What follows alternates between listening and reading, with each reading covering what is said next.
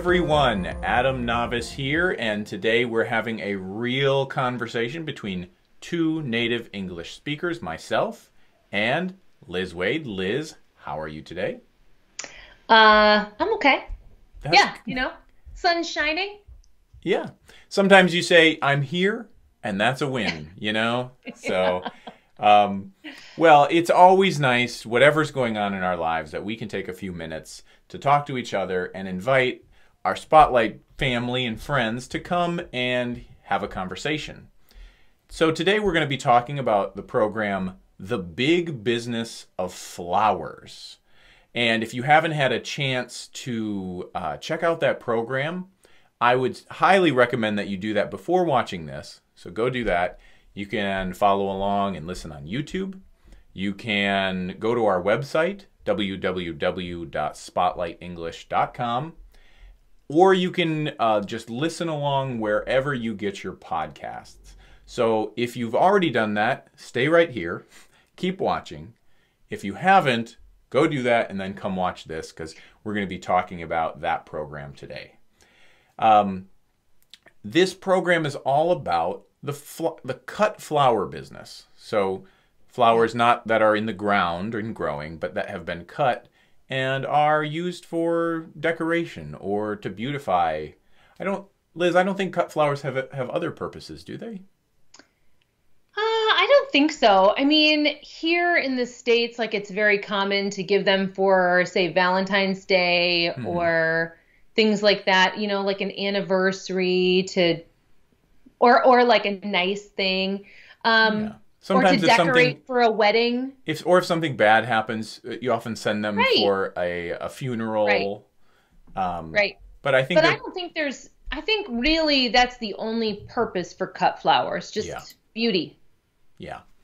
So the interesting thing, one of the interesting things about this program is it talks about the business of cut flowers. So you can understand, I think cut flowers and beautiful flowers are fairly easy to understand, even if you might have different flowers where you live versus where we live. But the business of flowers, that's something that I had never really thought about, taking cut flowers from one location and how do you get them Right. to around the world, really, right? Yeah. So, Because of course, where we live in Michigan, there's winter, what, 7, 8 too months of much, the year. too much. The growing season for flowers outside here is very short. Yeah. So, So if we want flowers in the winter, we're gonna have yeah. to figure out how to get them here. Right. And traditionally, transporting flowers was not something many people, many countries were able to do. But now that we have such a vast global network of flowers, you can grow various kinds of flowers in places that weren't traditionally known for flowers. So one of the easiest examples that we know of is the Netherlands was known for vast amounts of flowers, but especially tulips, right? Yes, yes. The Netherlands is definitely Holland is known for tulips. That's I feel like it must be their national flower or something like that. Yeah. But they are the largest exporter of cut flowers in the world still. Like, Really? that's what the program says. Oh, I missed that. Yes. So it says, I would believe it though. I mean, wouldn't you want some tulips directly from Holland? yeah, I I think have so. actually visited the Netherlands in the past few years, and we were there in February, so there weren't actually tulip fields or anything like that. Yeah.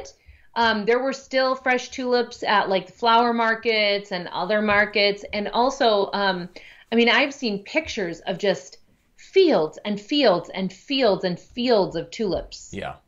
It really is quite amazing, the flower markets there. I've seen little videos of how efficiently they're able to cut the flowers, package them, and ship them. But of Yeah. course, it raises the issue now, this program raises the issue of there are certain countries around the world that are saying, oh, we actually have a great climate in which to grow Yeah. flowers, and we can start to grow these flowers and ship them around the world. And there is some that of course is fine, but there are some issues with that, right? Who Right. owns the flowers? And these are issues of production and fairness and labor, because you can grow flowers and labor costs might be cheaper in a developing country, or there might not be standards of protection for workers. Right. So it raises an interesting question in my brain about how do you invest in a place that needs jobs and money, but also do it in a way that doesn't take advantage of workers. Right. And that's where the fair trade idea comes in, right? Yes. So let's talk about fair trade. So Yep. when we say fair trade, what do we mean by fair trade? Well, okay, so I will be honest. I'm not an economic expert. My Sure. understanding of fair trade Whoa! would I be, have to reorient my life now.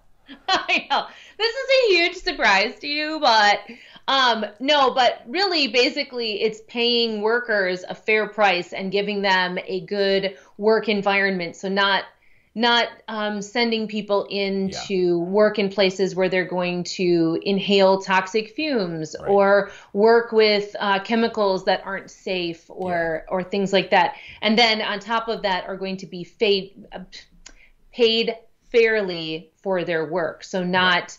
um, not unfair wages, but something that is going to make them able to live their life and have a good life. Right. And that's an issue actually that in a country like the United States we're actually struggling with as well, because there are people who own big companies who have Hmm. vast amounts of profit and extra money, whereas people here are like struggling to get by, right? Yeah, There are things in all kinds of countries, and that's where the idea of we don't have the time or the yeah, expertise to talk about capitalism and profit and some of the motivating factors of that, but also the problems with that. yeah. But This conversation is getting deep. well, this is one of the things I've been thinking about a lot Yeah, lately is how yeah, people like uh, simplicity, right? They want to know what's good and what's bad. And I think one of the things that we at Spotlight strive to do is inject a little complexity and say, right, this is a program about cut flowers, the business of cut flowers, but it's more complex than that. There's right. the cost of transporting the flowers. There's the cost of labor. And we don't want to offer just a simple solution. We want to say, you know what, the world is a complex place. And there are Right. a lot of things involved in these decisions. Yeah. So And I think that, it's not always easy to get answers to those decisions, right? Like if you want to ask, did this flower or this bouquet, which is a group of flowers, did this bouquet come from uh, people who were treated fairly? Or is this from a company that did yeah. not, did not use those measures or something like that? Well, and there's companies who kind of make sure they have a big stamp or a sticker that says, "Oh, we're good," because they know that's what people want, but there are ways of Yeah. not really doing Not that in your exactly heart, following those not rules. exactly following those rules. Um, so I think I am not a flower person, and I'm probably not going to worry too much about where I get my flowers because I don't buy a lot of flowers. But there are things I think in my life I will probably think about maybe more Yeah. often, especially now when we're recording this. The global supply chain is still affected by COVID, Yep. and will probably for foreseeable few years continue. And there are things that we were used to being able to get relatively cheaply whenever we wanted, and now we have to think, hey, how did this get here? Should I be buying it? When should I be buying it? In season Right. or out of season? I don't know if you've had any experiences like that when you're shopping. Yeah, I mean, I don't really get flowers to bring that back to flowers. I kind of get what's there. I try to Yeah. shop local as much as I can for our food and vegetables and things like that. I mean, obviously the global supply chain is impacting everyone, I Yeah. feel like. Yeah. But to bring it back to flowers, okay, so here's like a not super serious question, Adam. Feel free to Do you take buy it your not wife super serious. what? Feel What? free to take it less serious than I've been.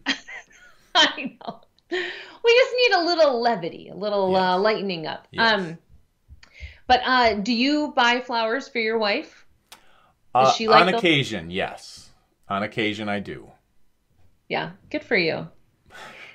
See, I will say one of the things about me is that I do not like cut flowers. Really? And I mean, they're beautiful, but I would prefer if my husband is going to buy me flowers, I would prefer a plant Huh. because I Okay, go feel on. like cut flowers, they are beautiful, but then they die. Okay. And then it's hard to get rid of them. Why? Oh, I don't know. They just kind of like get yucky in the vase and That's exactly the beauty of cut flowers. They get so yucky that you're like, I have to get rid of these. I would much rather have like a plant that flowers. I will Okay. tell you, I have a Christmas cactus Okay. that I am very, very bad with plants. I try really hard. But I have a Christmas cactus that bloomed right as COVID was shutting down the United States. Yeah. And it was such a bright spot, Hmm. actually, for me to walk into my kitchen and see one beautiful big pink flower on this plant. Yeah. So, and I will say sometimes I do buy cut flowers. I do enjoy them. Well, I think this is yeah. a great question to ask our audience. Potted plants versus cut flowers. So I'm going to represent cut flowers because there are certain things like roses and tulips and certain flowers That that is you true. can't grow in a pot. You can't have a rose plant in No. your kitchen. No, it grows as I'll bet that some person somewhere is like, I have a rose plant right in my kitchen and it's beautiful. yeah. But that's not everyone's case. Well, so tell us if you like cut flowers or potted plants, but don't just write it. I would love to see a picture of if you have a yeah. favorite potted plant or cut flowers, or even if you have a market, like a flower market near you, you got to admit, Yes. you would love walking through a flower market. Yes, flowers do smell beautiful. I mean, the smell, I do love walking through like where flowers are and Yeah. smelling them. It is Yeah. There's nothing like that. Yeah. It's so light and wonderful. All right. Well, Yeah. post a picture in the comments below, or let us know if you like a certain kind of flower, or if you're like Liz, it adds a burden of you have to decide when do you throw them out. I would also be curious to know if you do get flowers, where do you get them? Like, are you influenced by if a company or this is like where you get your flowers? Do you know that they are fair trade flowers? Do you care about that? Do you get them locally? Like, does that go into your thought process at Yeah. all? And you can do that in the comments on YouTube. You can do it on our website, or you can do it on social media. We're on Facebook or Twitter.